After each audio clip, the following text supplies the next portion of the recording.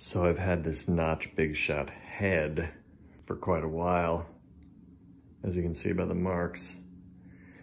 But the pouch was a replacement that I just got, I don't know, 2 months ago. I just put it into service a few days ago. You can see the quality of the rubber is like new. It's shiny still even there, you can see. But we used it for like a day. I don't even know if we got a second use out of it, and the thing split. There's no sharp edge here. This is all just blunt tip like it's always been. And somehow this stuff, like look at this. This is one of the original stickers that came on it. You can see that thing is still there. Like most of it is gone, but that just shows you how little use. We keep these things in a bag.